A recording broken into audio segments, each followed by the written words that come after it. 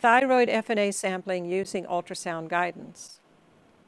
After capturing still images of the lesion with recorded measurements in 3 dimensions, position the probe for sampling.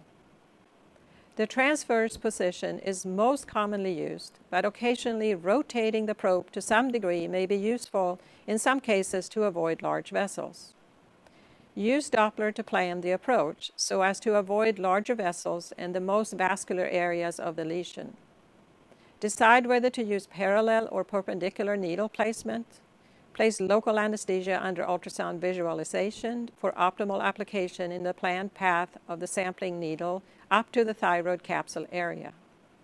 Explain to the patient that you will ask him or her to swallow just before sampling and then refrain from swallowing and talking during the sampling in order to maintain a stable position of the nodule, increasing chances for optimal sampling and minimizing bruising.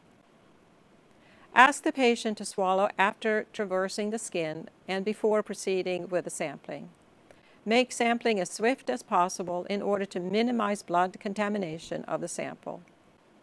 If repeated sampling, maximum 2 to 4 samples, yields primarily abundant blood and the target lesion is palpable, map out the lesion on the overlaying skin with the ultrasound probe and sample the lesion while compressing the nodule with a non-dominant hand.